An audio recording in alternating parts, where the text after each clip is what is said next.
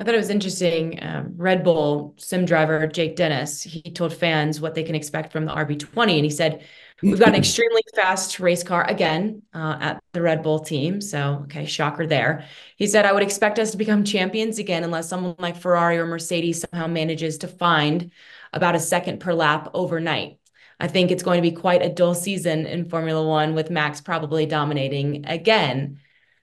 Nate, what say you? Is that the expectation you have if the RB20 is as fast as Jake Dennis says, or do you foresee Ferrari, Mercedes, McLaren making up some ground here?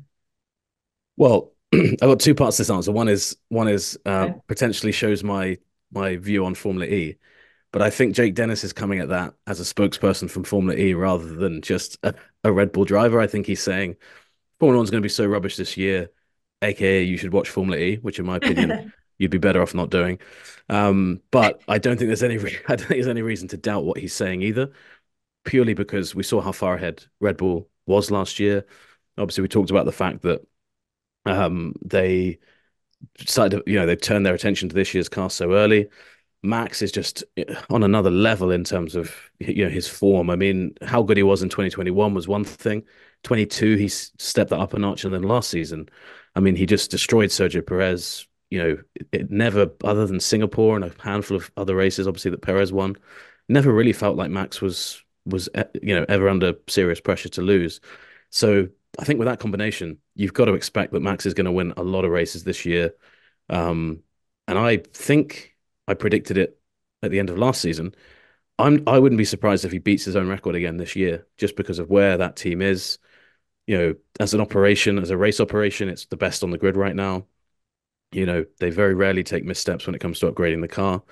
Um, so yeah, I agree with Jake Dennis, but I think his statement was probably more as a pitch for Formula E. But to be fair to him, he would know better than a lot of people, given the fact that he has that insight into the team. Obviously, it's in it. I don't think he'd be in a position to say that we've made a terrible terrible mistake on development and we've gone the wrong way. Obviously, we'll see a month from now when they're testing, but it would take something pretty monumental for Red Bull not to be firmly in front. And we saw this with Mercedes. When Mercedes got out in front in 2014, they stayed there for years. They had a great car to build on. They had Lewis driving brilliantly for a lot of that time. And Red Bull have the same thing. It's just a formula. And, similar if you go back to Schumacher and Ferrari, almost it's like a cascade effect, isn't it? It just gets better and better and better. But for the rivals, it just gets further and further away. So I hope I'm wrong, obviously, but I think if there is any convergence towards things, I think it'll be closer. Sorry, convergence towards Red Bull. I think we'll get that, going into 2025, maybe towards the end of this year rather than in a meaningful way this season. But maybe last year just killed killed all of my optimism. I don't know because I sound quite pessimistic saying all that. You too. You too. Yeah. That's fair. That's fair. I Fair mean, enough. hey, if Lauren? if Max if Max doesn't win the first race, I'll reverse all of that. But you just got to Okay. be realistic at this point. Lawrence, I'll give you the floor to maybe change our minds and get us excited for the season for different ways. Do you have any confidence that Ferrari, Mercedes, or McLaren can make up some ground here? Yeah, I do. I'm probably a Okay. hopeless optimist in this, and maybe I'm kidding myself just to kind of make sure that, yeah, I'm still in this position in a year's time and I haven't got bored and left. But no, I think it will converge. I think it will converge. Because some of the mistakes that Ferrari and Mercedes made in their concepts right from the very start have slowly been unpicked and understood. And I feel like there's a potential step to be made. And yeah, to go back to Jake Dennis's quote, I don't know how seriously we take it and all that kind of stuff. And he says they need to find a second per lap. And that is a huge amount. Certainly if it's relative to Red Bull, that is an awful lot because Red Bull will make a step over the winter as well. Let's not forget. But then if you look at, say, what McLaren did midway through last year, from the first race with upgrade at Baku, which was kind of like a very much baseline upgrade, and then a serious upgrade in Austria, and then continuous upgrades throughout the year.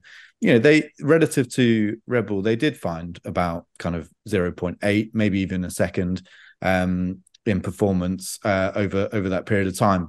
So if you go for a big concept change and you get it right and you can start to dig away at performance, whereas previously you were coming up against all sorts of roadblocks, then that does deliver a lot of potential. And that's my hope, is that what Ferrari and Mercedes have found since changing their concepts is enough to take a big step. Whereas undoubtedly Red Bull will make a step again because, you know, they're an incredibly good Formula One team. Perhaps, you know, the size of the step they can take, considering they're more likely to stick with a very similar concept going forward, could be smaller. And that's the kind of convergence that we tend to expect and sometimes see, not always, but sometimes see in regulations the longer they stay the same. So that's my hope. I may well be wrong, but yeah, I'm at least going to go into the season. We haven't even seen a car launch yet, so I'm at least going to, at this stage, retain some optimism that there could be a challenge for the championship. I just want to clarify, that's my hope as well. It's not my hope that Max does win every race. I like the balance between the two of you. Yeah. But I think, I mean, yeah, I think Lawrence is right in the fact that over the course of a year, I'd be surprised if, let's say, Red Bull are way ahead.